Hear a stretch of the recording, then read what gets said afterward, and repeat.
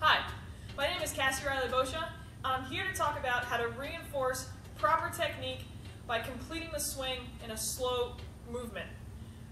Anytime we do anything in sports, it's rare that the first time we are taught it, we are expected to complete the movement at full speed right away.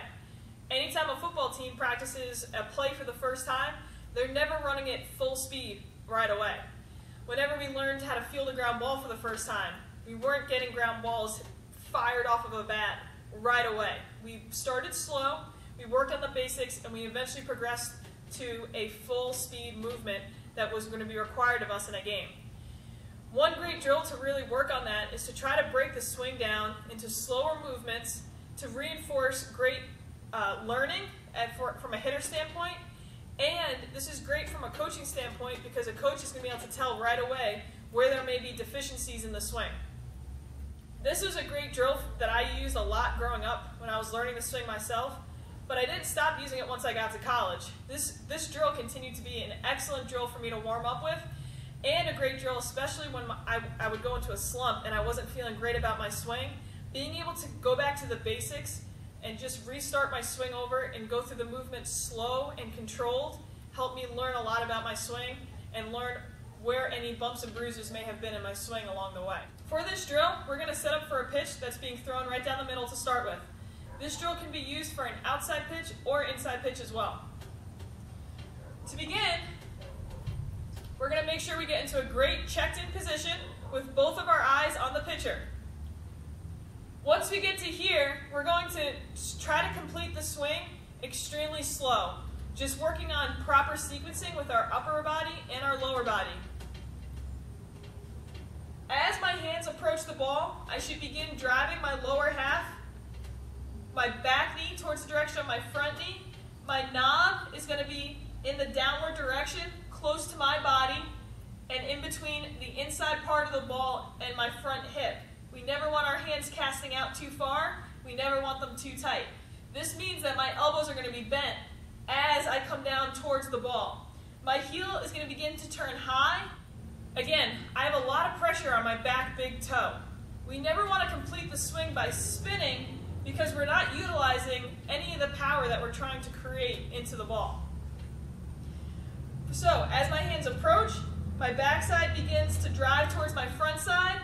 My hands are between my body and the ball. I have great bat lag. In order to enforce bat lag opposed to bat drag, we need to make sure that my hands remain between my body and the ball. As you can see here, my front elbow is still bent. I'm picturing in my head driving my front elbow towards the direction of the ball.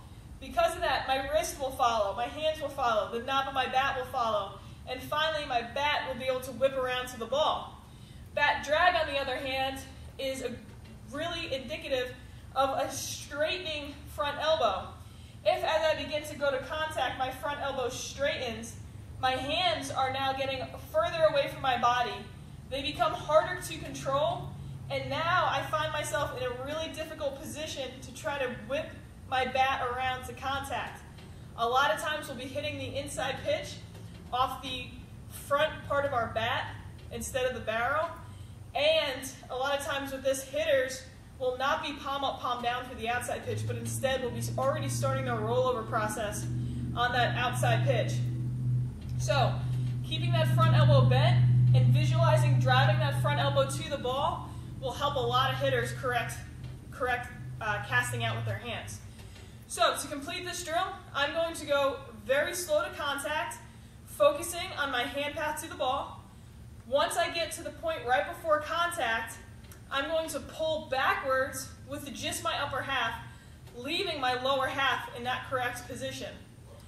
I'm going to pull back all the way to the point of where I would be at the end of my load. This position symbolizes the knob of the bat facing the catcher's mitt.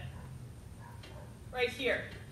It's a slight wrist load. Again, my elbow is still bent. A lot of times when hitters load, they'll try to straighten that elbow out too soon, and now we find ourselves in a poor position for contact. The hands, the negative movement in the load does not have to be huge in order to get a huge effect on the ball.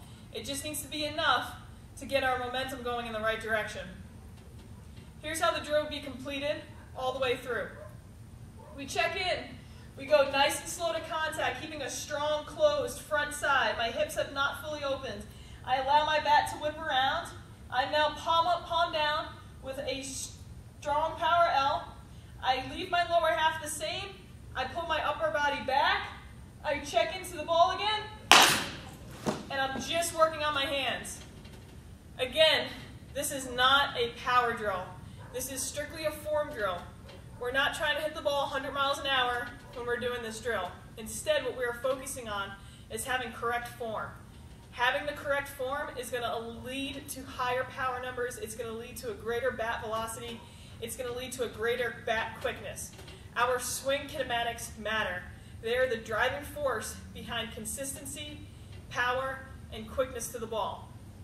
If we are able to reinforce these proper mechanics every single time we warm up, they will be a great building block to working on drills later in your lesson, in your hitting plan.